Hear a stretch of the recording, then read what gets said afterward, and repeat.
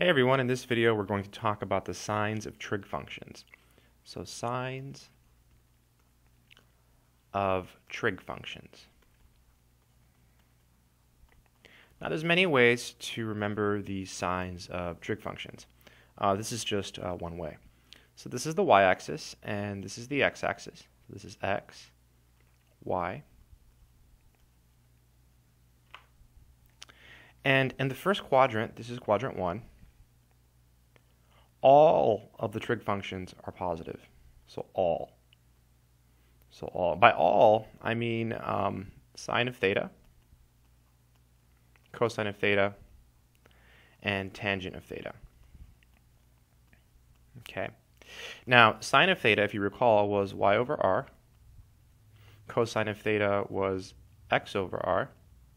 And tangent of theta was y over x. So in this quadrant, both x and y are positive, so therefore all of these guys are positive, right? Y is positive, and then r is also positive, so positive over positive is positive. Likewise, x is positive, r is positive, positive over positive is positive. And again, y and x are positive, so when you divide two positive numbers, you get a positive number. The reciprocals in this case would also be positive, so cosecant, secant, and cotangent. In quadrant 2, so usually you just memorize the signs of these, and then you think about the reciprocals, cosecant, secant, and cotangent. Here, the x is negative, so here cosine of theta is negative, and sine of theta is positive. Sine is positive here because sine is y, right? See, sine is y, cosine has the x. And then tangent is when you divide these, so tangent would be negative in this case, okay? And there's a trick. Look, all students, so all are positive. Sine is positive. Then over here, this is quadrant 3. Here sine theta is negative because it's the y. Cosine theta is negative because it's the x. And tan theta is positive because you divide two negatives and you get a positive.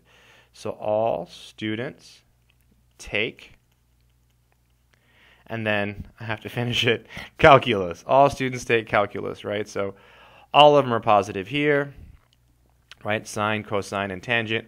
Only sine is positive here, only tangent is positive here, and only cosine is positive here. So in this case here, sine theta is negative, cosine theta is positive, and then tangent here is negative. So when you say all, we're only talking about sine, cosine, and tangent. So they're all positive here because all students take calculus. Here sine is positive, here tangent is positive, here cosine is positive. So all students take calculus. Pretty easy trick.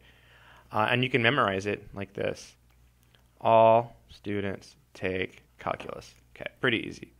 Let's do a simple example. So the question will say, find the quadrant. Find the quadrant.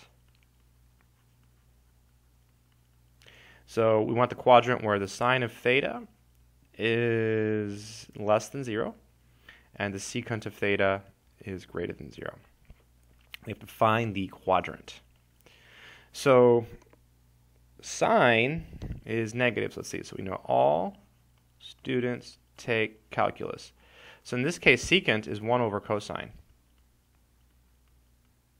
So that means cosine is positive and sine is negative. So it's where cosine is positive and sine is negative. That's going to be right up here. Cosine positive.